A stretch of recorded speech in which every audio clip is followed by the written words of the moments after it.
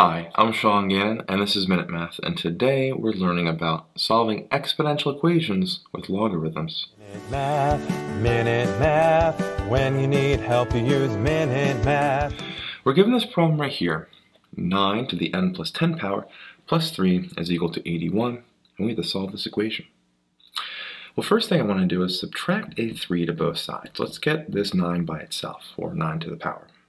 In doing so, I have 9 to the n plus 1, or 10 power, is equal to, and 81 minus 3 is a 78. Now we're allowed to take the natural log of both sides of the equal sign here. In doing so, that causes this exponent that we can bring it out front with multiplication.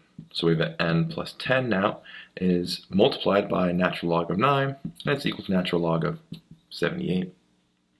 I can divide both sides by natural log of 9, as so. And I'm actually going to leave that on the right-hand side there, like that. So we have an n plus 10 here equals natural log of 78 over natural log of 9.